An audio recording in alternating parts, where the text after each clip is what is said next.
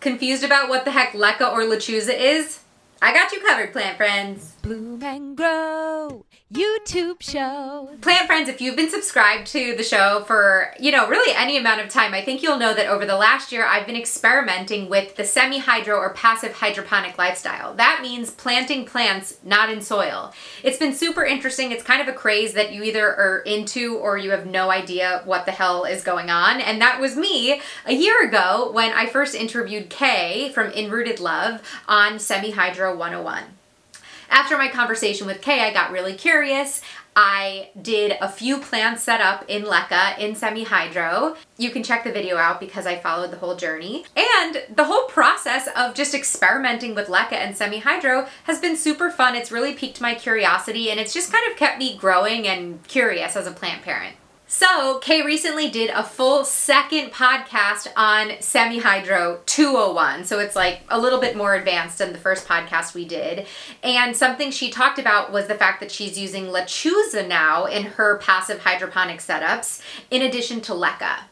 I had no idea what the heck Lechuza was. So I asked Kay if she would do a little demonstration for us on what Lechuza is versus what LECA is, and how to pot up a plant in Lechuza and how to pot up a plant in LECA, and she totally did. So without further ado, here's Kay walking me through the potting up process. Popping in here in my sweats in a different outfit because we planned this after I recorded this video, but Kay and I have decided to do a really fun giveaway that we're hosting on my account on Instagram at Bloom and Grow Radio. So Kay is actually giving away 2 cuttings of the plant that you see her propagate and enough LECA and PON for you guys to do your own experiment and try semi-hydro in both media on your own. So after you watch this video, head over to Bloom and Grow Radio Instagram and go follow In Rooted Love, Kay's account, and participate in the giveaway.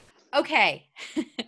Kay, thank you for being my expert for Lechuza, PON versus semi-hydro. So can you show us the difference between, I like to say semi-hydro is like Cocoa Puffs and PON is like gravel. So can you show us the difference in the 2 medias that we're talking about today? Yeah, so here's LECA right here. They just look like Cocoa Puffs. They're these cute little circles.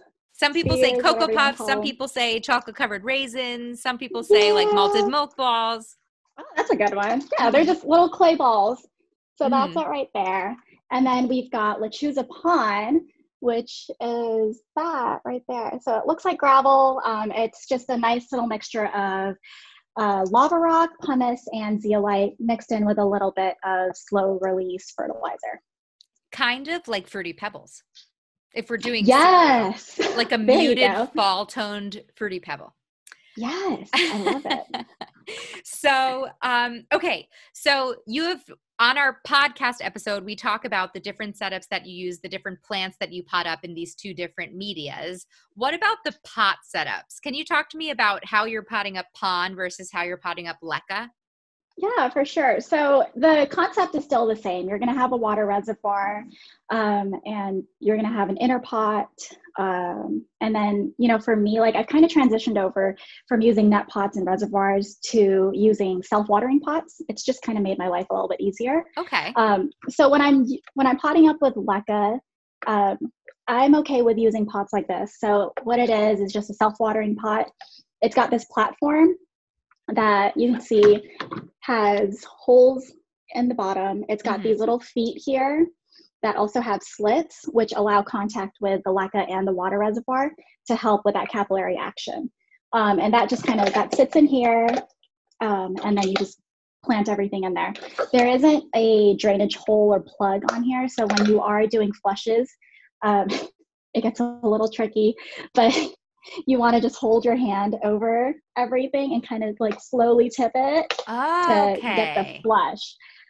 Now, when I'm using Lechuza PON, I like to use things that are a lot more similar to the Lechuza system because they do have their own pots. So what I opt to use are self-watering pots with a removable inner pot. Just for a comparison, they're different. One's an actual pot and the other one's just a platform. Okay. So this is a removable pot, and you can just pull it out. you can do your flushes just with this here, and then you can stick it right back in here, which is your outer pot where your reservoir will be. Some of the, like this pot up here, because it's so big and it's got a trailing plant in it, I've actually opted to use something that has a drainage plug right at the bottom. So when I do those flushes, I just pull that plug and then hold it in the shower or have my husband hose it down, let it flush through, and then plug that sucker back up, and then it goes back up there. Wow, that's super smart. And so for the pon, are you using that internal pot because the pon is so much smaller, so it's going to go everywhere? Is that why? Yeah, so I've tried using PON in like those netted pots that we talked about during our first chat, and it kind of makes a bit of a mess at first until everything kind of gets settled in, but you can use those netted pots. It's fine. I just prefer not to. And like I said, these self-watering pots have just made my life so much easier. Yeah, we'll have to link to I've kind them. of opted to go and use these instead. But yeah, the biggest thing is just making the flushes a lot easier. And with PON, it's just tough to hold them and then kind of tip it over when you've got all these tiny little granules to try and keep in place. Totally. And so you could probably put the LECA in that double potted self-watering as well, right? Oh yeah, absolutely. I've got some plants that are in these double pots that are also in LECA. Yeah, I feel like that's like so easy. So what are best practices for potting up LECA, a plant in LECA, and a plant in PON? If it can go in LECA, put it in LECA.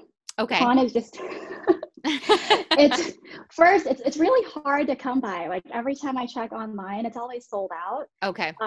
So I just don't want to get too used to using PON, but it's also, it's a lot more expensive compared to LECA when you're looking at like price per pot. LECA definitely goes, a long way. But there are a few plants that I am very strict about planting only in PON, and that includes Ripsalis, any other epiphytic jungle cacti, and anthuriums, as well as my heavyweight Hoyas. So anything that's big and trailing that just needs a little bit of like density to kind of hold it in place, then I definitely opt to use PON for that. But like all my other Hoyas, yes. Like our favorite Hoya compacta, yeah. Yes. Yeah, that definitely, all my compactas are in PON just because I've tried growing compacta in LECA and potting it up in LECA. It's possible, but I mean, I was frustrated. And I was like, if I can make this easier for myself, I'm going to do it. So PON it is. How would you feel about giving us a little tutorial and showing us one of each? Well, I mean, I have the stuff, so let's do it. Okay, perfect. Let's start with LECA first, since that's our tried and true, my tried and true. I'm looking at the first plant I potted in LECA with you, inspired by you. Happy. Yeah. I love that it's like kind of, over the pot now and doing that sweet little hook. Oh, it's my leaning pilea and my orchid. The original plant babies that set me on my semi-hydro journey. That's amazing. Anyway, back to you. Yes, I love seeing passive hydro success. I think it's awesome. All right, so I am going to use, this is a 6-inch self-watering pot. And this is the one with the platform that I like to call. And I have here, my pre-rinsed LECA. Always want to rinse your balls, guys. You don't rinse your balls. Want dusty, dirty balls. Rinse your balls. So first things first, I like to just fill in the bottom portion of the pot, just so that you don't have the roots directly on that platform yet. So, just about, I guess you can't really see it, but just a nice even layer at the bottom. I'll probably add just a little bit more of that. And then what I have here, which is kind of fake, right? Because one of our listener questions was about a marble pothos on the podcast. Yeah. So this is actually my very first epiprinum. And I love the variegation on it. So I figured, why not? Let's do it. And in the past, I've seen pothos, cryptosporums. They do really great in passive hydro, so Mm-hmm. I'm pretty excited about it. So what I've done here is I've already cleaned it up. What you want to do is try and get as much of the organic media off as you can. You'll see here that there's still a little bit of soil on the roots, but because this portion of the roots will probably sit towards the top of the LECA, I'm not too concerned about it. It's the stuff that's farther down, that's closer to the reservoir, that we really want to just, get squeaky clean. Mm-hmm. As I'm over here pulling off other stuff. So once you have the LECA in there, just, covering that bottom, then you want to just kind of fill in your pot with all these gorgeous, it's like still in its form, which is great, actually. This will make it a lot easier. So you kind of just like take this whole thing, Mm-hmm. stick it in there, and then you're just going to fill in with LECA. You always want to do this like on top of a mat or something to like catch all the LECA, because it just kind of goes all over the place. So we'll just fill in all this open space. And then I'm going to quote you from your YouTube video when you did your first conversion, and you want to shake it like a Polaroid picture. Just classy, I'm just nothing but class on the Bloom and Grow YouTube show. That was my favorite part of that whole video. I was like, oh my gosh, yes, thank you for using that reference. Oh, that's hilarious. Shake it like a Polaroid. You definitely. I feel like I use just want to get in all that. So you're then going into the middle of the plant and getting LECA in the root ball, in the root mass. You want to just get it everywhere. So kind of just, shake things up. I like to give it a little tap, Mm-hmm. work things around. And you'll see that the LECA will settle in between all those roots. And you'll just want to keep filling it in. And then one last thing I like to do, both with LECA and PON, is to take, do I have it here? No, I guess not. Well, we're going to use my tongs. Just take any kind of stick and just draw little small circles in there to help that LECA move in between all those roots again. And then, and then what I like to do for the first reservoir fill is just use Super Thrive to help with the trauma that I just put all these plants through, getting hosed down. And then just fill it up to, you'll see the water level indicator right here. Just fill it up to the max, or if you're using just a net pot and an outer pot, to that 1/3 level. And then if you want to baby it, you could always put it in some form of like ICU, and put it on top of like a seedling mat just to keep the root zone happy and kind of keep those roots engaged. And then just make sure it's getting the right amount of light for that particular plant. And then you'll have a very nice happy LECA pot. So what about PON? Much smaller, much denser, definitely a different media to work with. It is, and you can kind of treat it almost like soil, with the way that you're handling it. I say that, but I've never potted in soil, so I don't. What am I talking about, right? Oh my gosh! So you've got Lechuza PON, please sponsor Kay.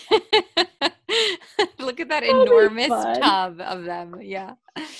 And when it's full, I can't even carry it myself. It's ridiculous. So first things first is you just want to fill, again, just with the LECA, fill in just that bottom portion with PON.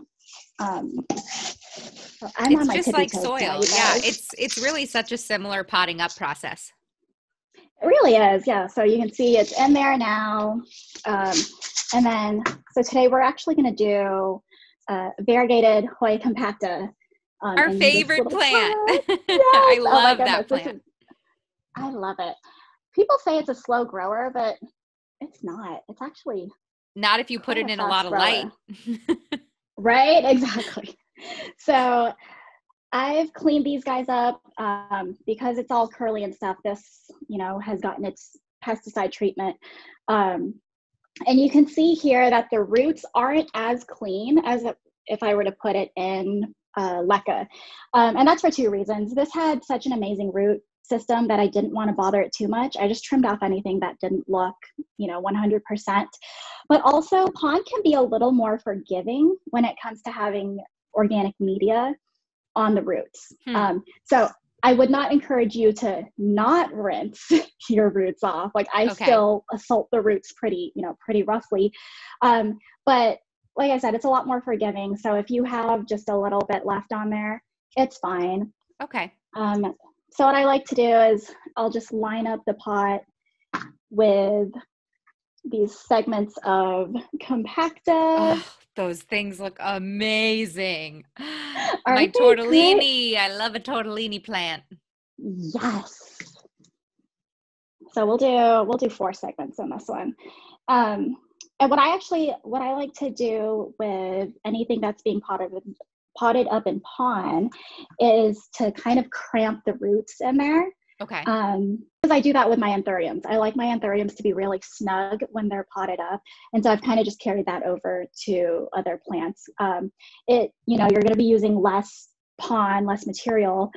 So there's not as high a risk of it being in saturated media. Okay. So now that I have the plants in there, I'm just going to go ahead and, as best as I can, hold everything in place and then fill it in with PON. I love your little scooper. Thanks. It came with it. Oh, it came with cool. a big bucket. It's been super helpful too. I used to use, back before I bought the buckets, I would use cups, and they work, but the directional flow in this little scooper is definitely a lot more helpful. So now you're I just like to. So you're shimmy, shimmy Cocoa Puffing the PON in and around the roots, it looks like. Yes. Okay. So we're just getting all that in there. And then again, just with any kind of stick, draw your small circles. I love this. I've never seen this before. I love that method. Yeah, it just helps get everything in place. I feel like with soil, you should be doing that too, because you definitely don't want air pockets. Well, with soil, you give a big rinse at the top. After you've potted your plant up, you give a big rinse and you let the water run out the bottom of the pot, and it settles the soil. So with PON and LECA, you're not doing that. So that's why this is a very interesting and cool thing to really make sure everything's settled in. Yeah. So what I like to do, just the last step with anything that I pot up in PON, is I take it outside and I give it a good thorough rinse. You do. PON comes pre-rinsed already. However, there's still a lot of sediment in there from when it's traveling. Rocks break, they make dust. And it doesn't hurt the plant, but it hurts my eyes. I hate looking into the reservoir and just seeing sediment settled at the bottom. Okay. I don't know why. I don't ever see it, but it still bothers me. So I definitely, I go outside, I give it a rinse. Don't do it in your sink, guys, because that sediment will settle at the bottom of that U pipe and it'll eventually block it. So take it outside, rinse it. Yes. Same with LECA. When you're rinsing your balls, don't do it in your sink either. Take it outside and do it. Okay. But yeah, so then I'll just give this a good rinse, stick it in its outer pot, and then give it a drink of Super Thrive for the first fill, and then voila. And then after that first fill, you go into your normal nutrient routine with your whatever you're using for Passive Hydro. With PON, I actually don't add nutrients until about 4 to 6 months after I've potted, just because it comes with slow release fertilizer in it already. But I have seen on other accounts where people from the get-go go ahead and supplement with nutrients, just because it's, it helps. But me, I'm always about the easiest way possible to do things. So if I can push back adding nutrients, I'll do that for about 4 months.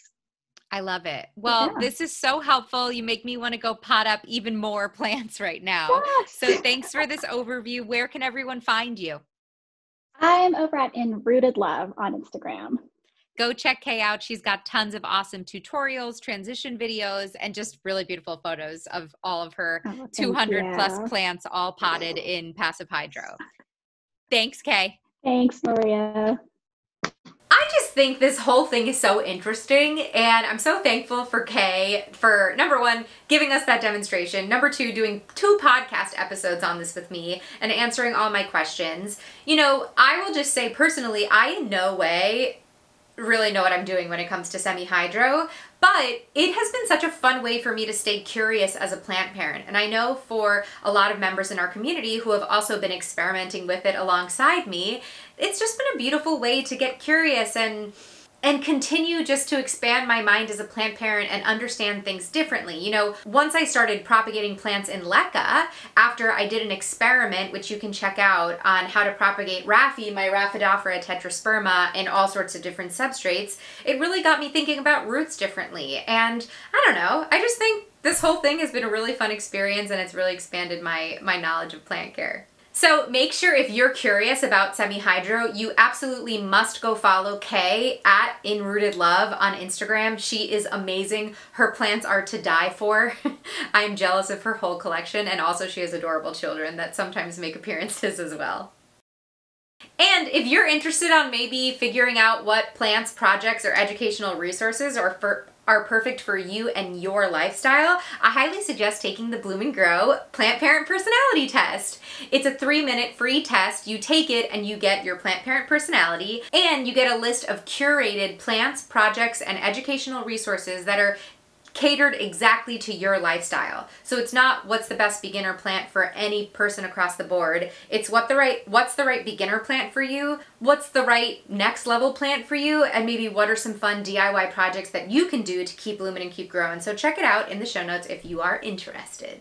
I hope we all just stay curious and keep blooming and keep growing, and if you're not interested in semi-hydro, absolutely don't do it, but if you are, please let me know in the comments how you're experimenting with it, and maybe if you're not experimenting with it, but you're experimenting with something else that's bringing you joy and keeping you curious, I want to know because I probably want to do it too. So let me know in the comments, and thank you again for being a plant friend and liking this video and clicking subscribe. Until next time, my sweet plant friends, keep blooming and keep growing. Do do do do do do do do do do.